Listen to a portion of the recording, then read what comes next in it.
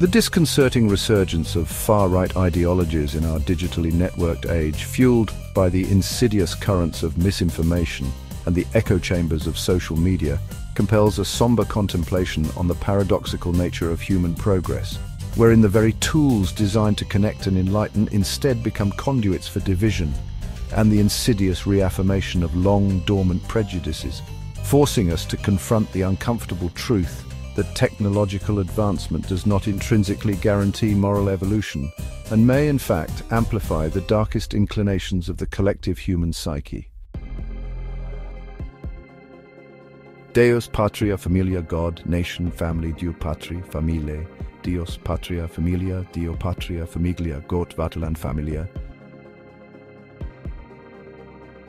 In a recent inflammatory and viral speech, a Le Pen pupil said that the nation is like a body. Foreign elements, invaders, trigger a natural, necessary response. We must purge the toxins, strengthen the core. This is not hatred, it is merely biology. His words, stripped of context, had gone viral. Far-right groups amplified them, twisting scientific language into a weapon to justify their intolerance.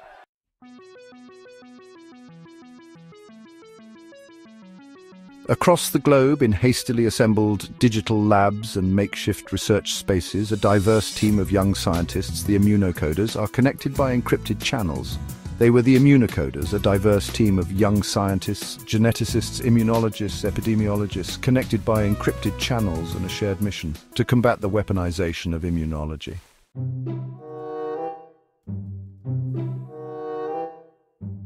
Anya taps furiously on her keyboard, lines of genetic code flashing across her screen. Kenji Tanaka projects a diagram of lymphocyte interaction onto the wall.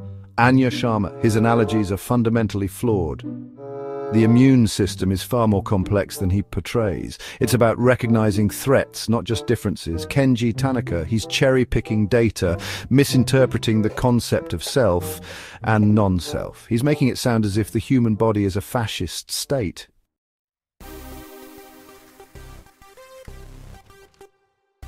In the face of mounting misinformation, counter-efforts and challenges arose, demanding relentless dedication and strategic thinking. The battle was not just about facts, it was about reaching hearts and minds, navigating a landscape where truth often struggled to find its voice.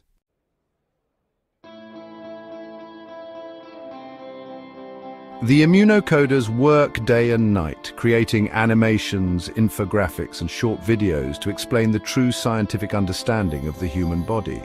They created animations demonstrating the intricate and dynamic workings of the immune system, showing how diversity and adaptation were its core strength.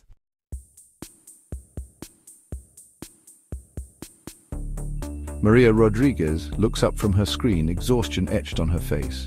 Maria Rodriguez, this isn't just about science. It's about the stories people choose to believe.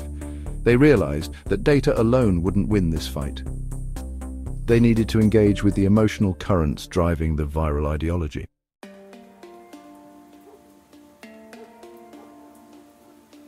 They created a series of educational short films that told stories of individuals from diverse backgrounds whose immune systems worked flawlessly, stories about the importance of inclusivity and community.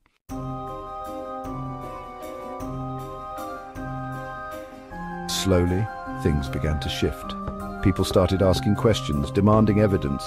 The Immunocoders had launched not just a counter-narrative, but a movement.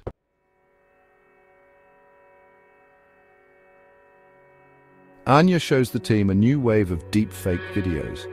Kenji discusses the need for emotional intelligence. Anya, they're moving from biology to conspiracy. They're weaponizing doubt itself. Kenji Tanaka, we need to counter this with emotional intelligence. We need to understand the narratives that resonate with people and address the emotional drivers, not just the scientific inaccuracies.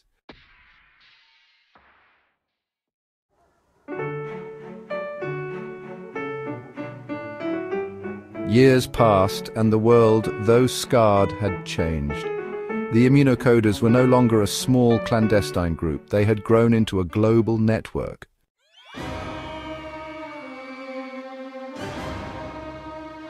One day, while attending an international conference, Anya, Kenji and Maria found themselves looking out at a room filled with young researchers, activists and educators. The work they had begun years ago had taken on a life of its own,